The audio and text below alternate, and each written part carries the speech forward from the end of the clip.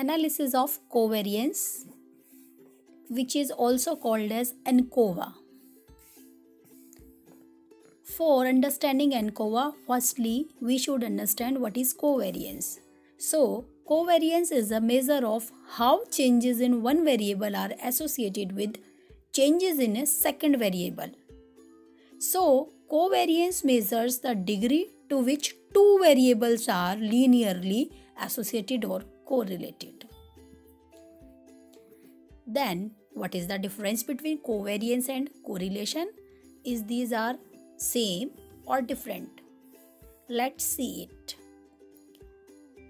Both the term measures the relationship as we see and the dependency between two variables. But covariance shows the direction of the linear relationship between variables, while correlation shows or measures both, which means strength and direction of the linear relationships between two variables.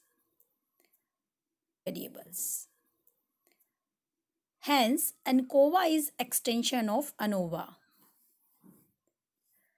because it is a statistical test related to Anova. It tests whether there is a significant difference between groups after controlling for variance, explained by a covariate. A covariate is a continuous variable that correlates with the dependent variable. Then, here question arises, what is the difference between Anova and ANCOVA? As we already know that ANCOVA is a little extension of Anova. But what is the difference between Anova and ANCOVA? The basic difference between these two terms is of C, which means covariance. Like Anova, ANCOVA has also a single continuous response variable. But unlike Anova, ANCOVA compares a response variable by both a factor and a continuous independent variable. Let us see the example.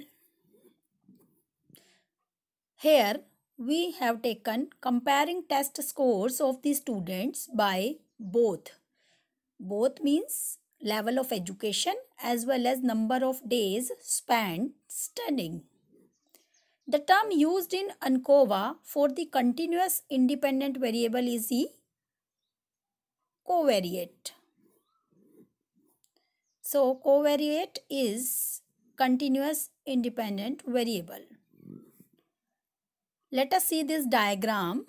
There are independent variables, level of education, which is factor, and second one is covariate.